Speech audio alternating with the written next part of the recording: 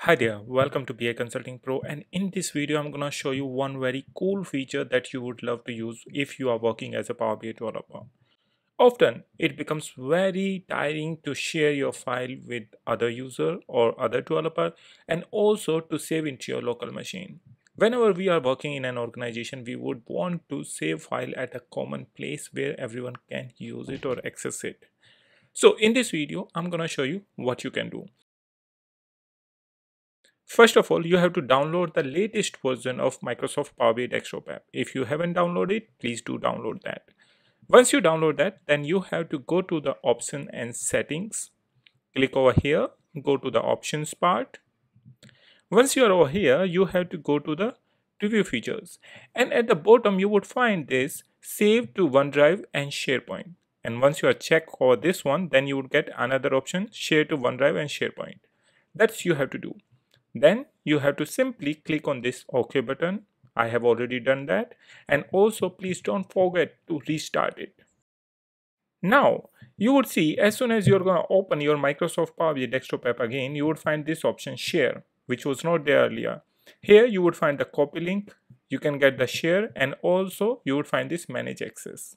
So there are a couple of ways that you can share this file. So if I'm going to click on this share button, it's gonna give me a new pop-up over here. So this is going to be my file name, and over here you can clearly see that upload your file to OneDrive to share it. That's what you have to do. You can also click on the more options. Here you would come automatically over here. So this is gonna be some of the recent locations, but you can click on OneDrive. Over here you are well connected to your OneDrive. If you haven't signed in, then it's going to give you an option whether you want to sign up or sign in, that you can do over here. And once you sign in, you are going to see your OneDrive over here. After that, you can save your file on your OneDrive and any other user can access it directly from there. Not only that, the version controlling is going to be automatically over there, so you don't need to worry about that.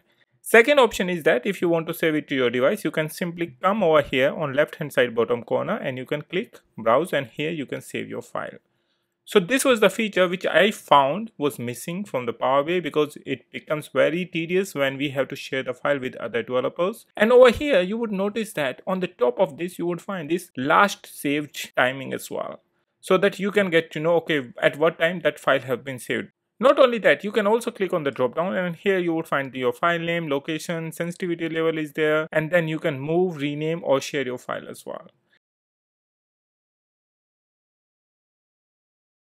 Now suppose you want to share this file with someone else. That can be inside your team or that can be outside your organization. That how you can do that?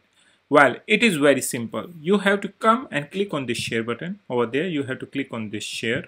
Once you would click, it's gonna give you a pop-up. Over here you can select whether you want to allow them to edit or can view only. I'll select the view only.